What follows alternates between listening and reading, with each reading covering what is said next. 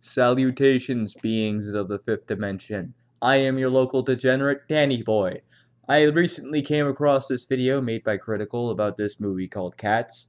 I'm not going to pretend I know anything about it, nor could I be asked to figure it out, because honestly, even though I'm into some furry stuff, the designs on these characters make me want to take a cold shower while holding a large bottle of rum in my hand curled up into a ball on the floor. But here's the thing. That judgment was made before I even had the name of the movie. I just saw the thumbnail and thought, fuck no. And apparently I'm not the only one. Thanks to this abomination's existence, even male fans of whatever malformed corner of hell this came from went absolutely limp-dicked looking at this, and the female fans went drier than the Sahara Desert. Like, it doesn't even look like a professionally made film. It looks like a CGI student just got a computer and had zero in the budget. Now, let's take this train leading into oncoming traffic together, and let's watch together and bond among the flames of this disaster.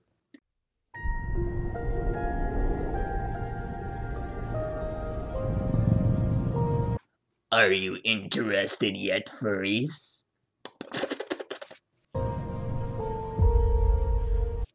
And here we see what I'm assuming is the protagonist, who is naked, because everyone knows when you want to appeal to furries that the best way is to design them without clothes, clearly.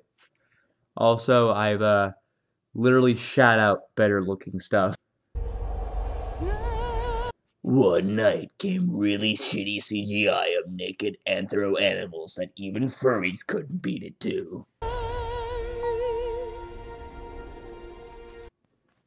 That is probably the goofiest clip I've ever seen, and I've seen The Room. Look at her face, even she wants out of this fucking nightmare.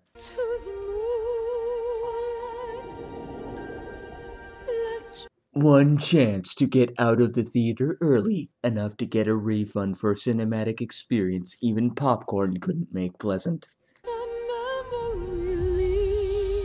Introducing terrible joke in the background that a 4-year-old wrote on the walls with its feces. I haven't seen you before, have I? I wish I hadn't seen you. Now I'm gonna get nightmares for the rest of my life. Open up and tell. When one shitty CGI character doesn't work, the next logical step is clearly to fill the screen with them, giving little Timmy nightmares for the rest of his life.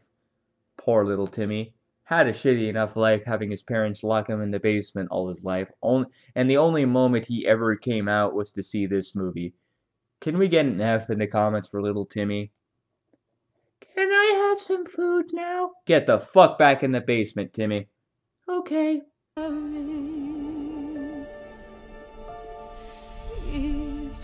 I don't think these creatures want any new life.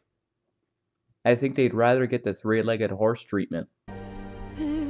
And here we have Top Cat after doing copious amounts of meth and painting his fur after his prime. Damn, Top Hat, you went downhill.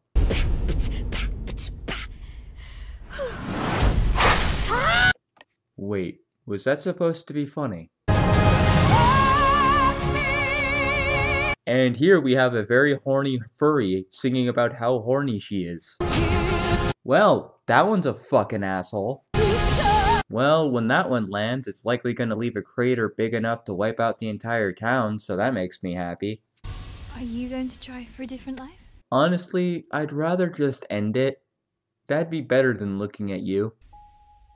A new day has begun.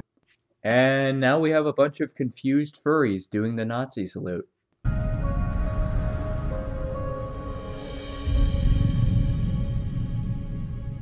Yeah, I definitely believe. I believe I'm going to pass on this movie. I kind of wonder who looked at this and went, yeah, that looks good.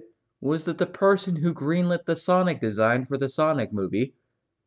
Anyway, hope you guys liked this video. Let me know if you want to see more videos similar to this one. See ya.